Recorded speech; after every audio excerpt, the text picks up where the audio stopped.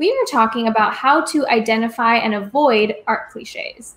You have to learn how to spot what exactly is a cliche, because I don't know that you should never use cliches. I guess a cliche is something that has been used as an identifier or a symbol of something so often that it almost makes you want to roll your eyes. 9 times out of 10, you'd want to not use the cliche. It lumps your work in with a lot of other work of the same caliber. Maybe you actually intentionally use the cliche itself and you mess with it. You can use a cliche and be aware that it's a cliche and make something kind of tongue-in-cheek and very aware of the fact that it is a cliche. It's usually the first, most obvious idea. The cliche is the easy way out. Broken mirrors. I can definitely call out Lauren, who's a teaching artist here. It's easy to latch onto, and then you have everyone doing it. Why does everybody who makes an installation at some point have to have a mirror in it? In a gallery, it's a cool setting. It's also a really easy way to just distort reality. It just becomes sort of a cheap trick. All right, Alex, did you draw some eyes? A bunch. Eyes all the time in middle school and high school. I mean, they are the windows to our soul, Clara. You have to know as a creative, all right, I'm working with the cliche. What's up with the butterflies and birds? It's freedom. Butterflies are also beautiful, so we can be beautiful and we can fly. The butterfly is change, transformation. These are all cliches to us, but maybe someone from a different part of the world or who isn't as exposed wouldn't really consider this cliche. So it can be kind of subjective too, what is cliche and what isn't. Screaming faces. I think I'm the queen of the screaming face. This is a super famous film still, which actually influenced Francis Bacon in his paintings later on.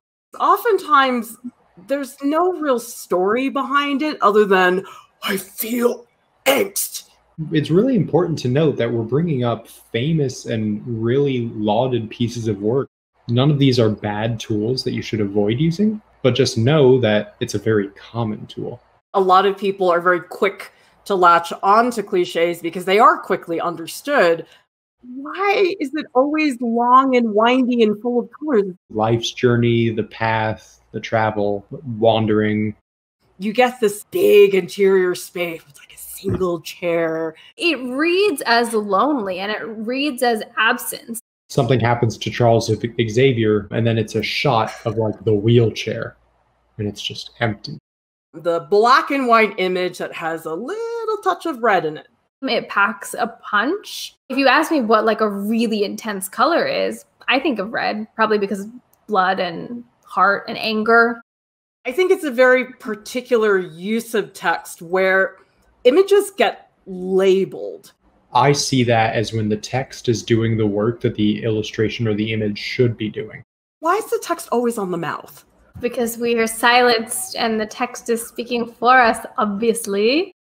It's always some muscly guy with gigantic pecs, a practically naked woman. She's never at the same level, height-wise. In the fantasy realm, I think things that are sexy, when it comes to the human body, things that are jarring and very appealing to the eye. Paint that has been poured, splattered, or is dripping.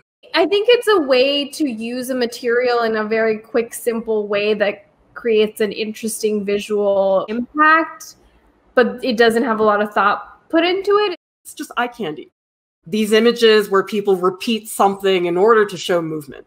The challenge of conveying movement in a two-dimensional non-moving image, there are only so many answers to that question. It's the dance thing. The temptation to want to apply this to every image of an athlete or ballet dancer that's out there. This tries to be insane. So here's the thing. I said that for every single one. This one really goes to Andy Goldsworthy. I mean, he did this, and then everybody jumped on the bandwagon. It's not limited to nature. It's everything. It's pigments. It's pieces of fiber. People who make pies. Some of these I personally kind of like. I'm into them. Alex, what do you think? I kind of want to organize my desk supplies and my paints like this. I think that proves a point that not everybody's going to agree on what is a cliche.